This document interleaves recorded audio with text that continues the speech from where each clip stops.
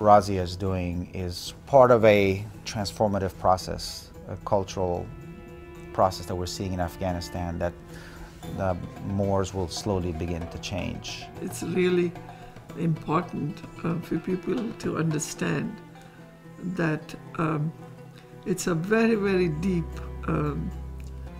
really wound that we want to heal. What we're talking about is a very kind of a paradigm shift, and yes, so we are still in the midst of that happening. And that shift, I think, begins with education. And I think the issue of women's rights, the issue of girls' education, not marrying girls off at a young age, that is slowly going to change, and it's going to change through this slow, deliberate things like what Razia is doing. I was working, and then somebody came inside and said, you know, there are some men that want to talk to you.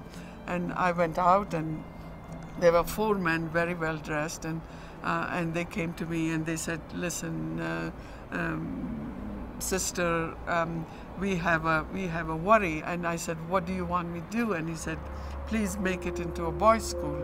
And I said, because the boys are the backbone of Afghanistan, and you know, they need this help. And I said, well, you know that the women are eyesight of Afghanistan.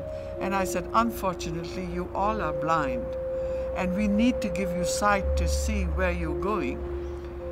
So they turned around, they were so mad at me.